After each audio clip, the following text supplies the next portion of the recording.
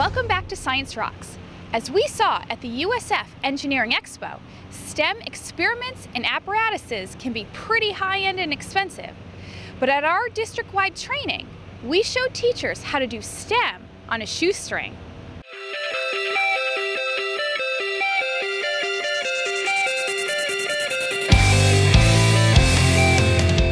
Karen, share with us, what are some of the great activities that you're working on? Okay, right now they're working on the straw tower challenge, where it needs to be 60 centimeters tall and be able to stand freestanding for 15 seconds when they're done. So they're working with tape and straws to be able to build this, and we've given them the extra constraint of whoever uses the least amount of tape, gets the special prize. We started talking about at the beginning of this session the engineering design process. Can you talk a little bit about that? Well, for the engineering design process, we gave them the challenge of building the structure. They're researching basically by visualizing what they think it's going to look like, the tower's going to look like at the end, and talking about it.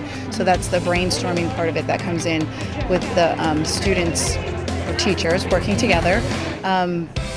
Also, then they build a model of it. They look at it, see if it fits the criteria. If they need to redesign it because it won't stand up, then they're able to do that and go through the whole process. So we have a lot of teachers behind us, and we're hoping to introduce STEM a little bit during the school day. Can you talk about that? Sure. The teachers have been really excited about being able to integrate STEM into the school day. They were just talking about the shapes that they're building, like the triangular prism, or just being able to bring the math content into it, be able to bring the science content into it with the building of the models. The vocabulary is really important too. So the teachers are kind of excited about being able to pull this into their classroom and use it during the regular school day. Thank you very much.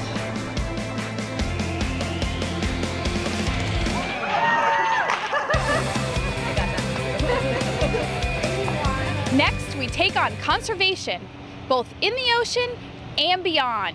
A special segment at a special place as Science Rocks rolls on.